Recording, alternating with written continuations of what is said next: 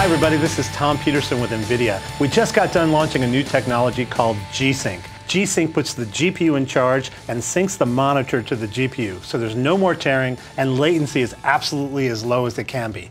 Today's also exciting because we've got industry legends here that we're going to talk to. We just showed them G-SYNC, so I'm going to sync up with them and see what they really think about the technology and how it's going to impact their games. So first of all, I'd like to start off with Tim Sweeney. Tim is from Epic Games. Really, thanks for coming today. Oh, you're welcome. It's a pleasure to be here. Tim, when we first brought our G-SYNC monitor out to Epic in Raleigh, what was your first impression of it, and what were you thinking right away?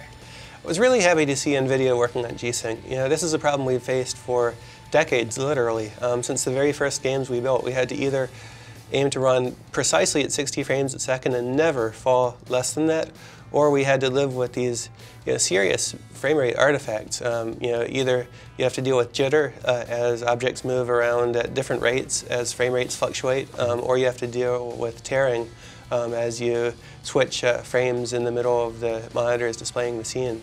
Tim, I know Epic is a major game engine developer with Unreal. How is G-SYNC going to change what you're doing with your engine? Yeah, you know, with every game, we've always faced this stark decision of, do we aim for 60 frames a second, or do we accept these horrible artifacts and run at 30? And when we decided to run at 30, we had to make this really unfortunate conscious decision to not ever run at more than 30, because there's nothing worse than a game switching back and forth from 30, which is fairly pleasing, to 60 and then back, because when you make that transition, you see the big problems there. And so G-SYNC really frees us from having to make this one hard decision for our entire game. It enables us to target a continuum of frame rates during gameplay and on different computers that gives each gamer the best experience their computer is capable of delivering. When you're playing a game, you can kind of get into the zone sometimes, just like being outdoors. It's all smooth and it's immersive. Why is it so jarring when that experience breaks down?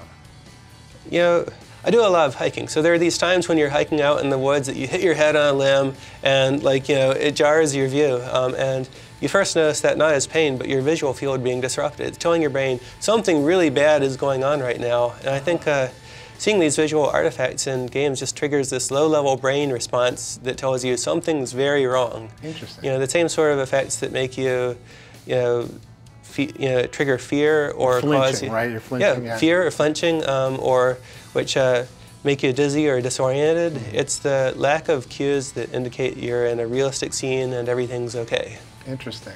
Tim, how will an end user really benefit from G-SYNC? Are they going to see a difference?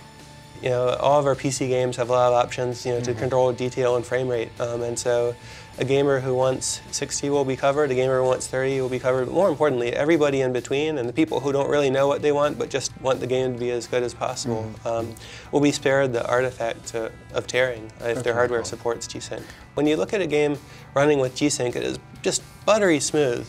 It's smooth in the way that a Blu-ray movie is smooth, and it just makes the play experience that much more immersive and impressive.